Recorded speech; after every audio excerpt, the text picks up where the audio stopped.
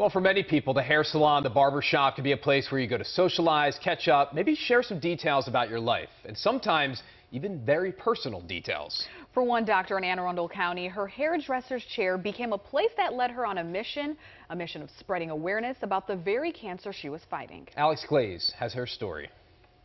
So what's my biomarker? What do you mean by that? Dr. Sydney Barnett, an internal medicine hospitalist at Anne Arundel Medical Center, has a message to share. Anyone with lungs can get lung cancer. Dr. Barnett is working with the Lung Cancer Foundation to share that message and educate people about lung cancer. She shot a pilot video at her salon. A lot of the times people will talk to their hairdressers, their barbers, about things that are going on in their lives. Dr. Barnett knows firsthand about talking to her hairdresser. Last month, when she found out her lung cancer had progressed, she came in and talked to the women at the salon. When I came to the hairdresser, I told them. And, we laughed, we cried.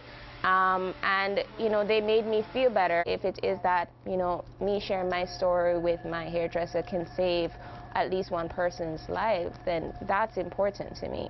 That pilot Dr. Barnett shot is part of a national effort by the Lung Cancer Foundation to spread awareness. I'm Alex Glaze reporting for WJZ.